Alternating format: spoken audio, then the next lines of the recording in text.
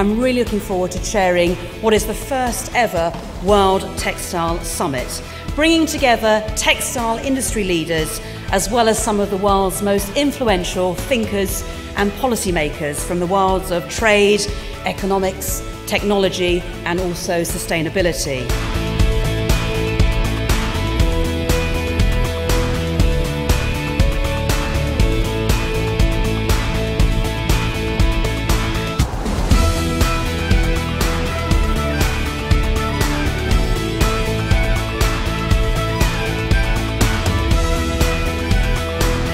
I think it's a great concept. First of all, I've been active in ITMF for many, many years. I was president of it in the 90s. I've gone to ITMA almost every 4 years forever. To have this in between the two meetings is excellent. It gives you a chance to think about your strategy, think about where you're going as a company and as an industry. Ladies and gentlemen, you all belong to what is perhaps the most global industry in the world. You remain at the forefront of globalization, working as an industry to bring the world closer together.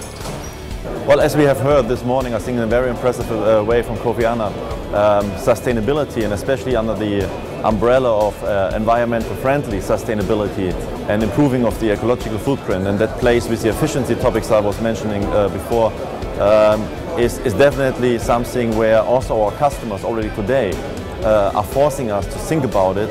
Today we all operate, and we all needed to think through what the strategic future is, and together as many of the real leading textile people in different aspects of the manufacturing is important.